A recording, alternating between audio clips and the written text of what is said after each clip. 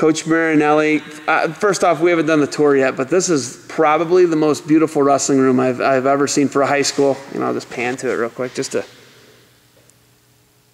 6 wrestling mats. We'll get a good tour of that later. But when we talk, I think you're in a great area right now, and you're in a good position in Central Ohio. But how far are we from the Ohio State University right now?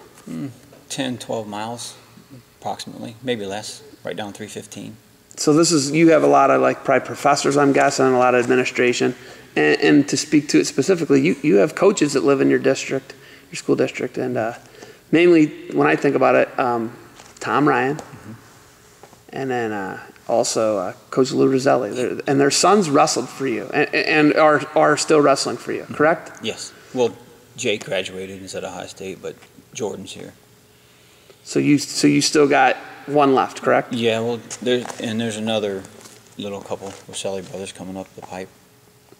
Looking at that, that when I talk, obviously there's kids who got to coach Tom Brand's son at Iowa City, but there's got to be some pressure there, and I feel this. I would feel pressure, having this expert over me. But I think it helps. You're a 2-time All-American in college, and you wrestled here at Ohio State. But is there pressure with the Rosselli boys? Is there pressure with Jake Ryan? Was there pressure coaching guys like that?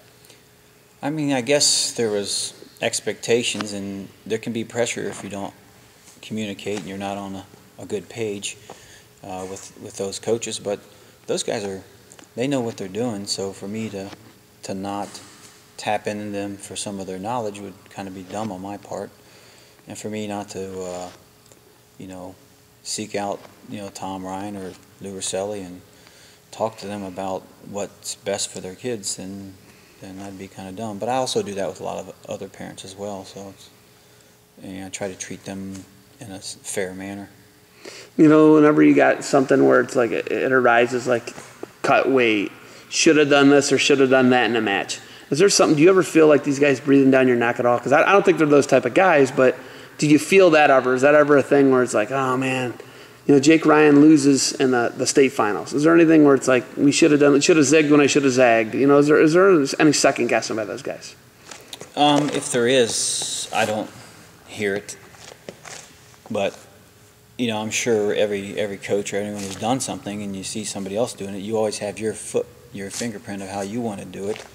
So naturally, sometimes we think my way's the only way, and sometimes we can get different results doing different things. But Tom Ryan or Lou Rosselli have never said anything to me in a negative manner about how their kid has been trained or whatever.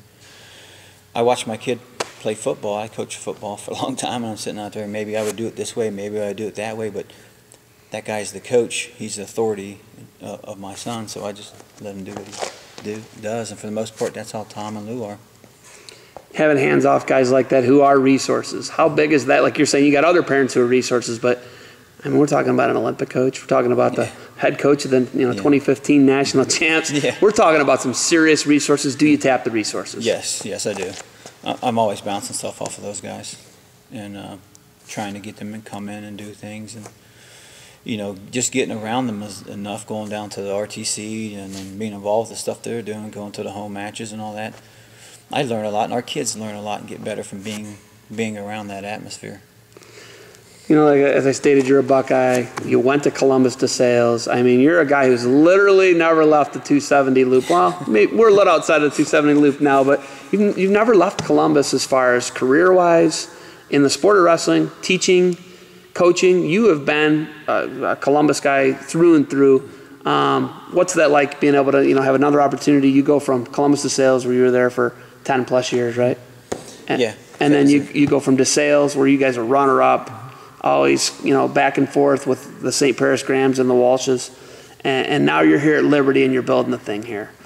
What's it been like to be able to do everything you wanted to in Columbus, Ohio? Well, both of these schools were similar, and they're both great schools. I've been fortunate to be at a great school when I went to DeSales, and then being able to go to a great institution like Ohio State, and then being able to teach at a great place at DeSales, and then also being able to come here at a great place. I'm really grateful and fortunate to be at these places, and it's good when you got people around you that want to win. They want to win here and whatever it is. We want to have the best department, the best teachers, the best coaches, and they're driven to be competitive here, just like DeSales was. So it's a great place, and like I've been fortunate. If I wasn't at if I didn't feel I was at a place where I could do good things, then I probably wouldn't been at more places maybe. Being a Buckeye, being close to Ohio State, I don't ever notice from you like this huge Ohio State bias. Like everybody else in the state of Ohio is just so all over Ohio State. You're not like that. And it almost feels like you're placing aside your bias and your love and your passion for Ohio State. You want kids to be able to experience everything. You guys have this combine coming up. We'll talk about that a little bit more later. But how do you place the Ohio State bias aside and be able to send kids? You got a guy who won state for you last year. Who's at Cornell? How do you place the bias aside? Well, I guess I'm looking at a growth factor. How can you grow? And it's great to see Ohio State win that national title, but that was a long process of them growing. But I appreciate what Coach Ryan and Coach Rosselli has done, but I also appreciate watching wrestling. Seb, I love the things that you guys do with Flo all the time, and I mean, I'm a wrestling junkie, so I love watching the Worlds. I love watching everything that I can, and I appreciate guys like Cale Sanderson and John Smith and Zeke Jones, and I like trying to see how different guys do it. So although I'm a great Ohio State fan and I love Ohio State, it still doesn't mean I can't appreciate how this guy wrestles. Or I'm a great American, but I still love how the Russians wrestle, and I still love how the Iranians wrestle, and I really appreciate that. So I want us to win all the time, and I want OSU to win all the time, but I recognize and appreciate greatness when you see it. Speaking of Russians, Miran Karchalava's son will be wrestling for you. Is that something, we've talked, Rosselli, we've talked, Ryan. Is that something where you try and pick Miran's brain a little bit? Absolutely. Yeah, I'd be a fool not to take advantage of some of those things that he does real well. There's some things in his style that I really like, and they do real well. So I try to, incorporate some of that stuff in what we do. Now, not everyone's going to be able to wrestle how Coach Ryan wrestles, or how Coach Brands wrestles, or how I wrestle for that matter. But you see a certain skill set in a wrestler, and you think, well, this might be a good move or a good skill set for that wrestler to learn.